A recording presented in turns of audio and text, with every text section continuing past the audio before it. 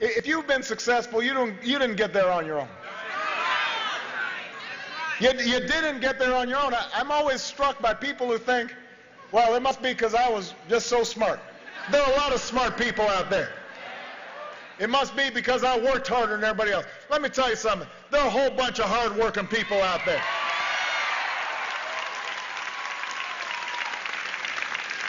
If you were successful, somebody along the line gave you some help. There was a great teacher somewhere in your life.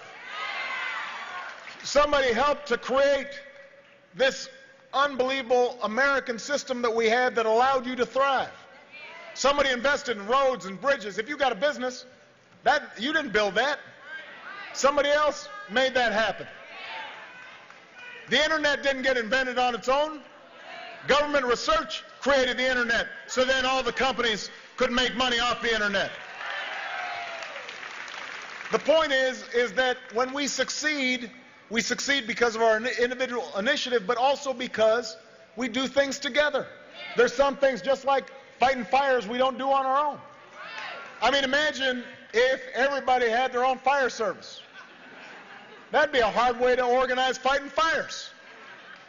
So we say to ourselves, ever since the founding of this country, you know what, there's some things we do better together.